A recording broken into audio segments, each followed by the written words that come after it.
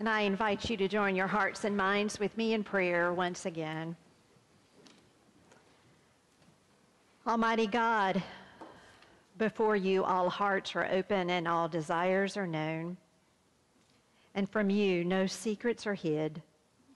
So cleanse now the thoughts of our hearts by the inspiration of your Holy Spirit, that we may perfectly love you and worthily magnify your holy name. For we give you thanks for this great day of celebration and for your presence with us always and forever. Through Jesus Christ our Lord we pray. Amen.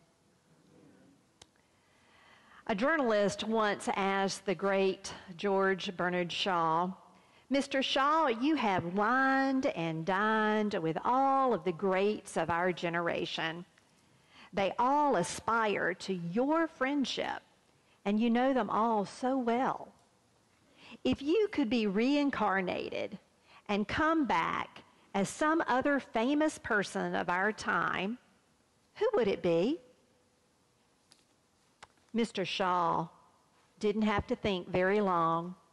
He responded simply, "If I could relive my life in the role of any person I desired to be, I would want to be the man that George Bernard Shaw could have been, but wasn't."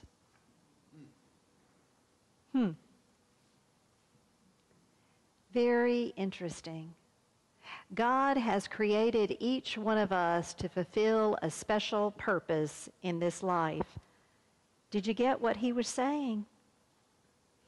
Today we are going to deal with perhaps the most difficult question, the most agonizing, momentous decision that any of us will make in our lives.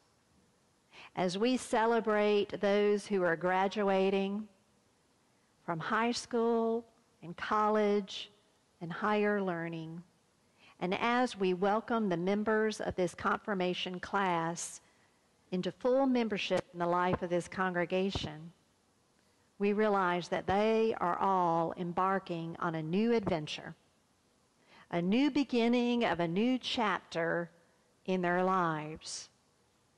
And they are being faced once again with that decision about how they will live into this new beginning that they are being given. How do we live into that new beginning of life that God has given to us? It's one of the biggest decisions that faces high school graduates and college graduates, and it's one of the decisions that faces anyone who stands before a congregation and makes a public profession of their faith, saying, "The path that I am going to follow in my life is the path of Jesus Christ." I want us to look at the scripture lessons that we have before us today. And the first is the one that Lisa shared with the children today in Matthew's Gospel. It's known as the Great Commission.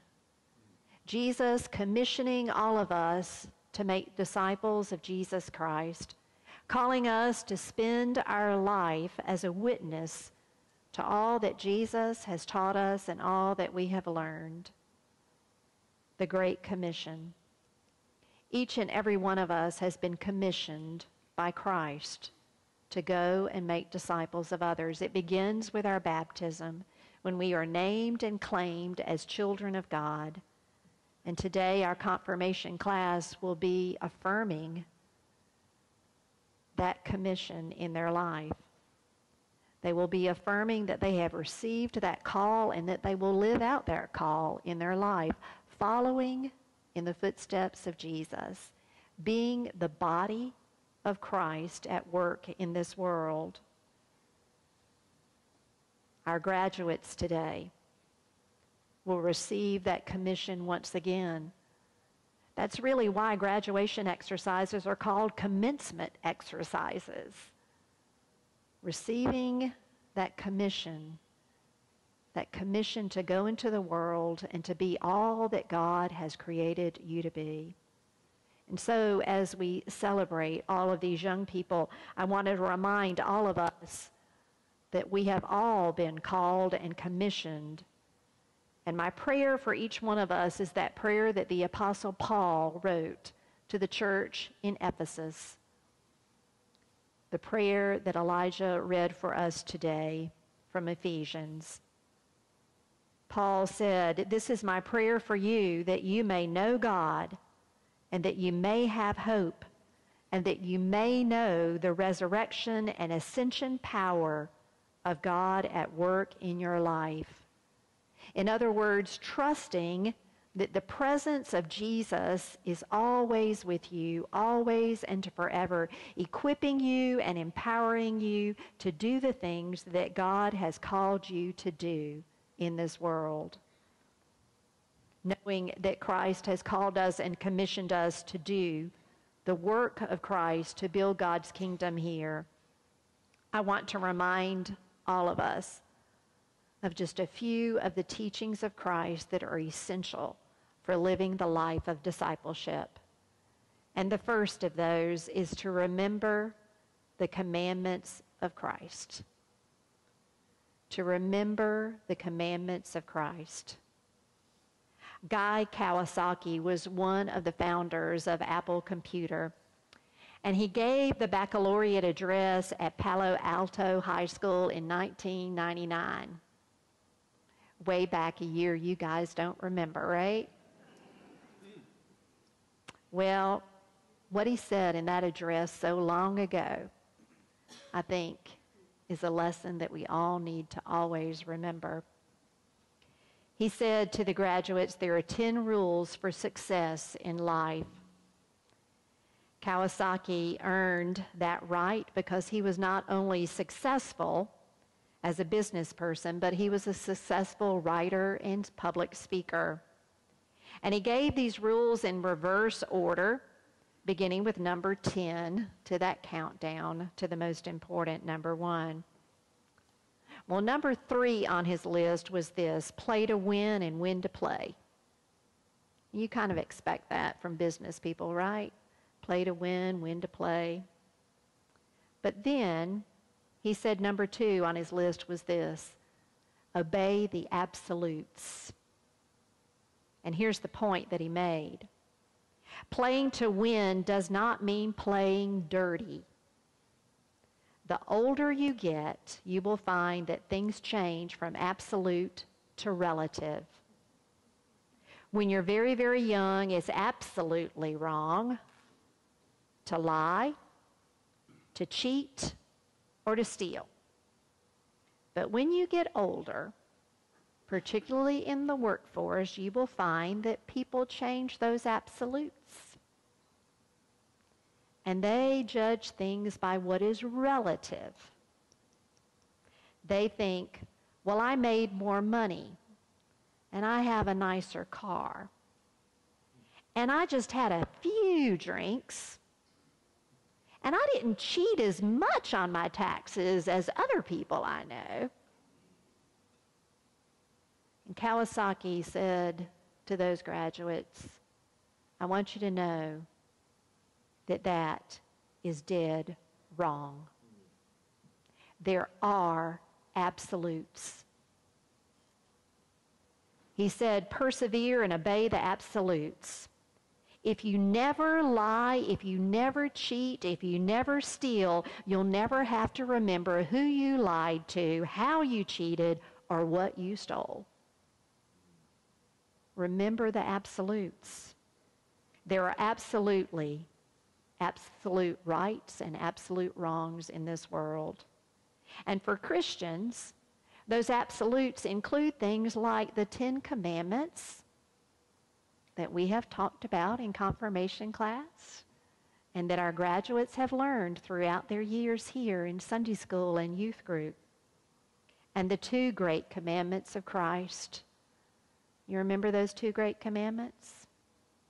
Love God with all your heart, mind, soul, and strength, and love your neighbor as yourself.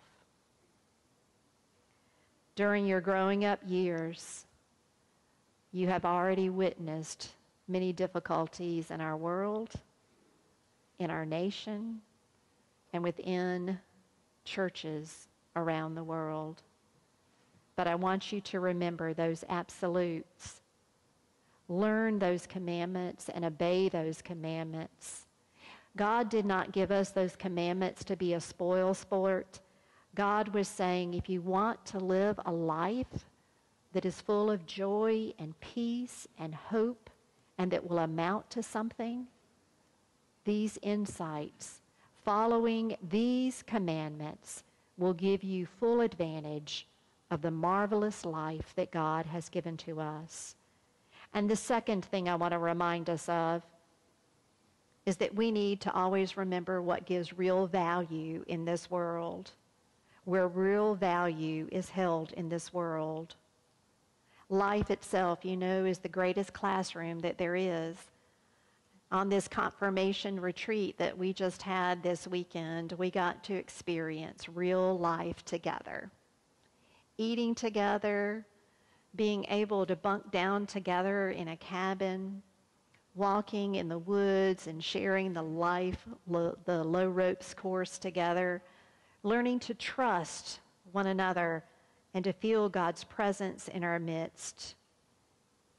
Well, years ago, there was a story that I read that reminded me that the real value in life are things that we shared this weekend on our confirmation retreat. Things like respect for one another. Things like being honest with one another. Things like remembering to have a sense of integrity about yourself.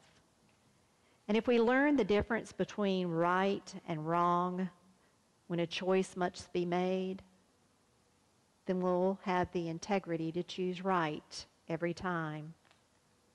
There was a test in this story that was given many years ago by university students. They were doing some research.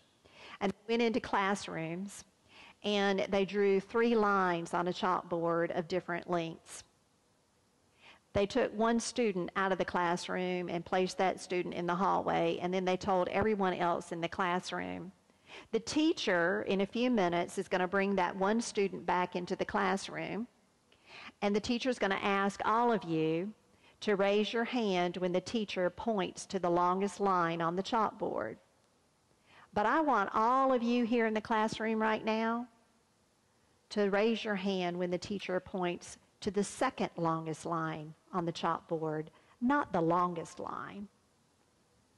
And then we're going to bring that other student in and not tell them what I just told you. We'll see. Will that one student raise their hand when the teacher points to the longest line like we asked them to? Or will they wait and raise their hand to the second longest line like all of you do? Well, 75% of the time, that one student who was brought back in started to raise their hand when the teacher pointed to the longest line, looked around nervously and noticed nobody else was raising theirs, and pulled their hand right back down. Oh, I must be wrong. And then they raised their hand confidently when everybody else raised theirs to the second longest line. It's so easy to follow along with the crowd, my friends. And we see it happening so much. Christ calls us to follow his teachings, to live the way of life that he lived. And he promises us, as he ascended into heaven, that he would be with us always and forever, to give us the power, the courage, and the faith to live that way of life. To live a way of life where we follow the commandments and where we live the real values of life in this world. So that where there is a problem in this world, where we see that God's help is needed to resolve that problem, we can have the courage and the faith to stand up, knowing that Christ will give us what we need to follow in that way of life. Where there is a wrong, with God's help, we can find the strength and the courage to right it. And where there are hungry people, with God's help, we can find the strength and the courage to feed them. My dear friends, we are all commissioned by Christ, commissioned to live that way of life, knowing that the presence of Christ, the risen Christ, is with us always and everywhere to equip us for his good works. In the name of the Father, and the Son, and the Holy Spirit, may we have the power to so live. Amen.